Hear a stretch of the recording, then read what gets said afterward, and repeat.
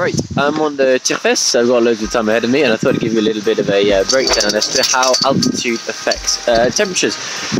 Basically, as you go up in altitude, the air gets thinner, and because it's thinner, it can't hold as many gases as it can further down the valleys. And because there's gases, it can't trap quite so much heat or hold so much heat, and the temperatures tend to drop by about 1 degree, a rough rule of thumb, by about 1 degree per 100 meters. So at the minute in France, we're having a bit of a heat wave to the point where I'm about 2,400 meters altitude here, and temperatures are about 11 degrees. It's mental.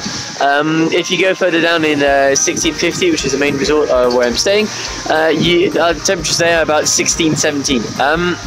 And as you go down the valley, my parents are coming up today, down the valley near Lyon, it's about 25, 26. It's incredibly warm in France, so that's because there's a bit of a hot tropical continental air mass coming from northern Africa, warming up southern France and the Alps. Not at all the case in the UK. I hear you guys have been having a horrible wind, so good luck with that. I'm not going to lie, I'm loving being in this climate.